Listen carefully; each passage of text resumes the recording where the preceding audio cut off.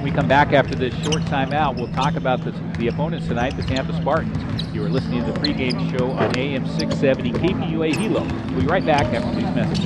Hawaii Vision Specialist.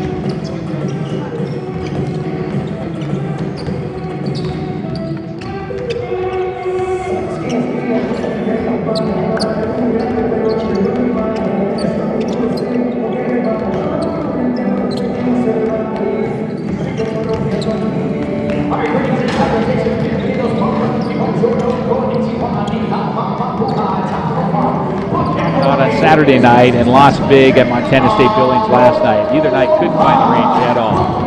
Unfortunately, 3-point range and aim inside as well. So trying to end up on a positive note. Their last game of the 2017 calendar year is coming up in just a few minutes. Let's take one more 60-second timeout. When we come back, we'll give you the starting lineup. You're listening to the pregame show on AM 670 KPUA Hilo. Back after this. Hurry into Subway and get a great value when you want it from morning to night. That the NCAA promotion of sportsmanship among student athletes, coaches, and spectators who request your cooperation by supporting the participants in a positive manner for family, racial, or sexist comments, or any intimidating actions directed at the officials, student athletes, or team representatives will not be tolerated on grounds from the removal from the site of competition. At this time, it is my honor and privilege to introduce to you the starters for tonight's game. The Jersey first and visiting team on the scoreboard. They're dressed in red, trim in black and white. Ladies and gentlemen, from Hilo, here are the Vultures. In Jersey first and 6'3", the sophomore guard, covering number 2, Eric Watson III. He's 6'7", a junior forward, covering number 4, Tampa. Center. Hello, everybody. I'm Russ Blunt. Glad you could join us tonight for this 8 o'clock tip-off between the University of Tampa and Hawaii Hilo. Vulcans tonight will be in their red uniforms with black trim and mostly red, gray, and black Under Armour shoes. University of Tampa at home in their white uniforms with red trim and black shoes. Let's take a look at that starting lineup for Tampa, and it's a little bit confusing. We're starting 5 guys who haven't started at all this year. At one guard will be a 6'3" sophomore from Grand Canary, number 1, Alberto Moreno. At the other guard will be a 6'2" sophomore from Indianapolis, Indiana, number 13, Makai Biffle. At a forward, be number 21, a junior from Tampa, 6'5", Anthony Gamble. And at a swing spot, it'll be number 24, Franz Pinard. He's 6'4", senior from Arlington, Massachusetts.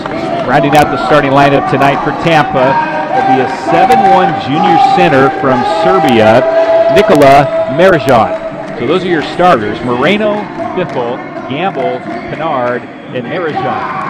And again, soon, I would think, come off the bench because they are suited up tonight. Will be Duke Sheldon, who averages 13 points and 13 rebounds a contest, and also Pat Bacon. Averages 22.5 points a game, 6 rebounds, and 4 assists. So we'll be on the lookout for them. They can stay on the bench, though, for a while, as far as I'm concerned. And the Vulcans hopefully can take advantage here. This is how they'll start tonight. Hilo will start at one guard. Number 2, Eric Watry, a 6'3" sophomore from Port Orchard, Washington, averaging 6 points per game.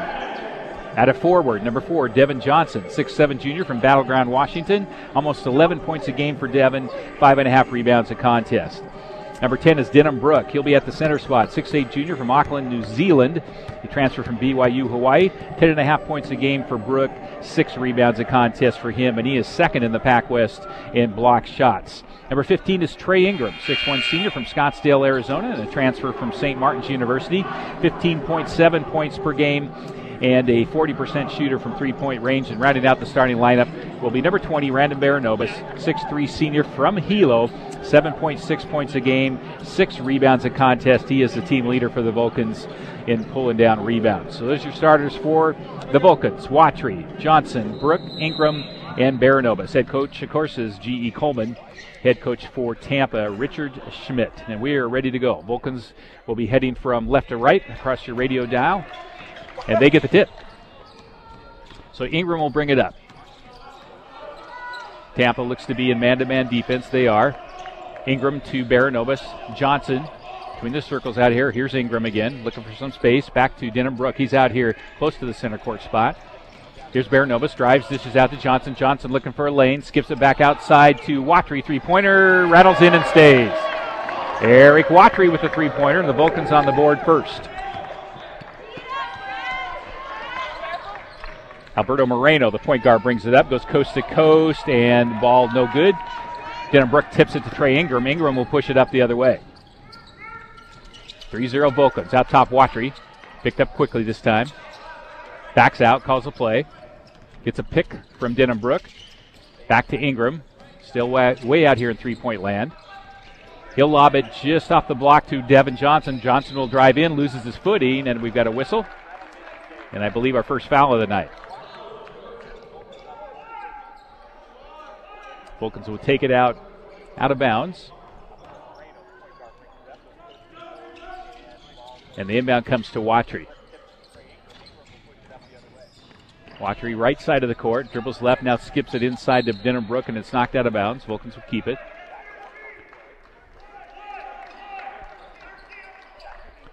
One minute in, Watry with the three-pointer is our only points on the board here so far.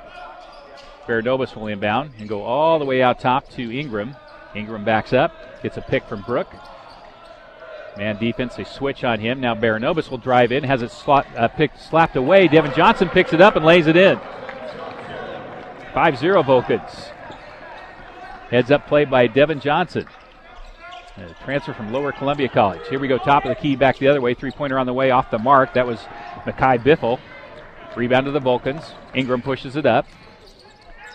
Watry right side, lob indoors to Johnson. Johnson backing in against the 7'1" post. Outside to Ingram, three-pointer on the way, top of the key, got it.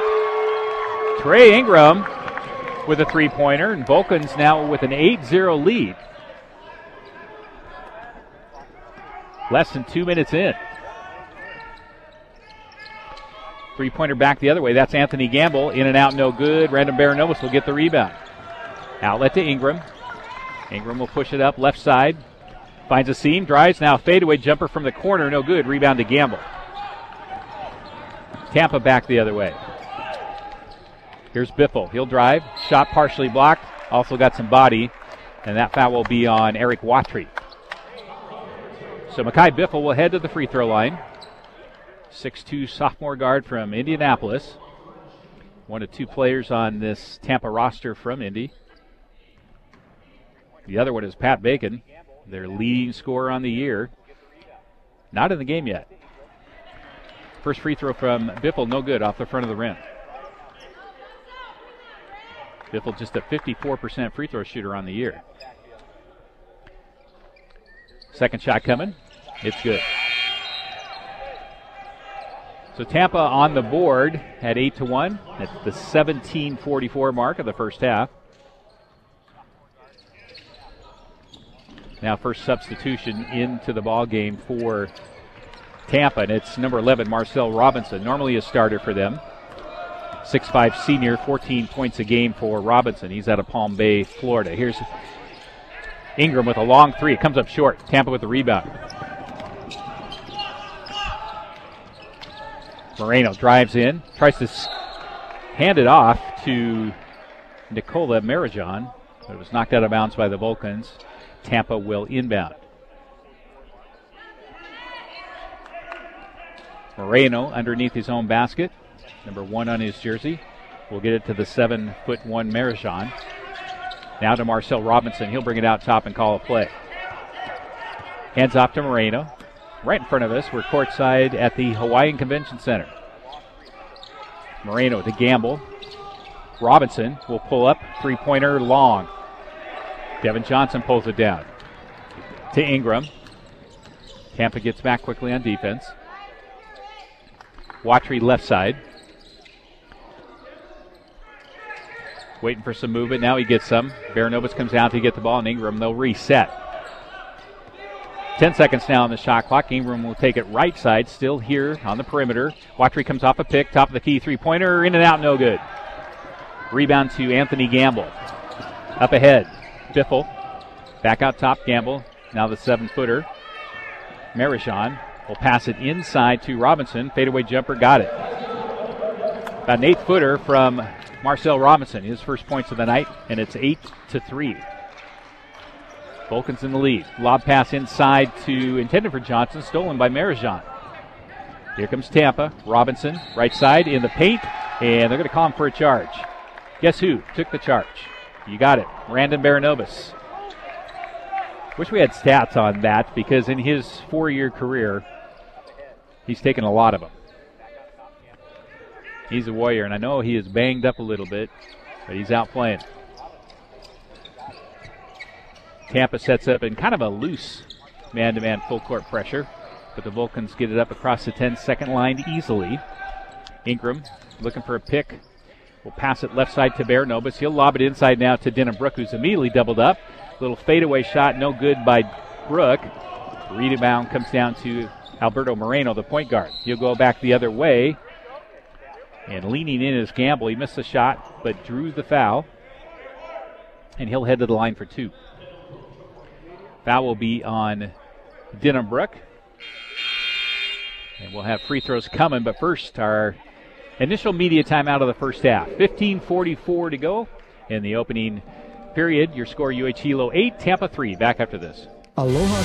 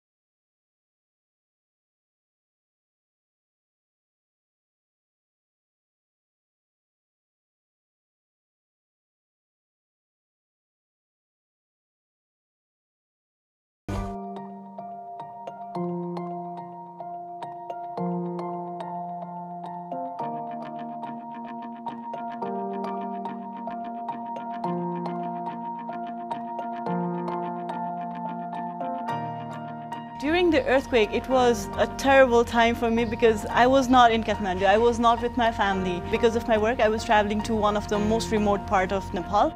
Next day, I got back to Kathmandu. I was almost killed in a landslide. But after I got back, after 4 or 5 days, we thought like, okay, at least we are safe. We thought like we have to do something, This is the time.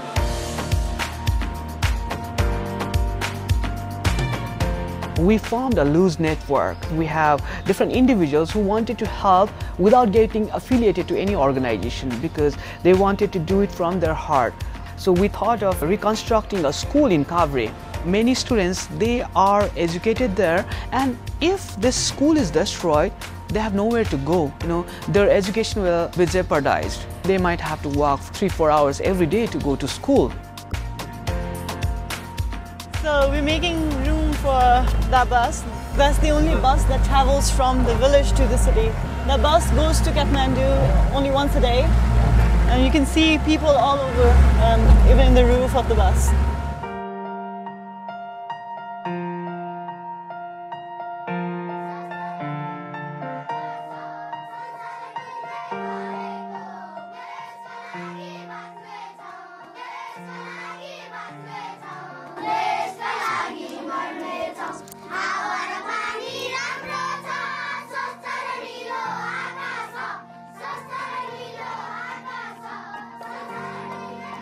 I really would like to thank SPU and the School of Social Work, and especially the professors and the students who made this effort to do fundraising to help rebuild this school. I really hope that with this small effort, it will have really good impact on these students. They will be highly motivated, they will be highly encouraged to study well, and they are going to be very good citizens for our country. What we learn at SPU is social work is not only for giving, it's not only for serving people, it's for empowering them so that they can stand on their own and they can be self-dependent. So the school we have rebuilt will help the students to become empowered. We could replicate all those skills and tools that we learned in HPU directly in Nepal, working at the micro as well as macro level to make a positive impact in the people's lives. HPU really taught me how to dream big.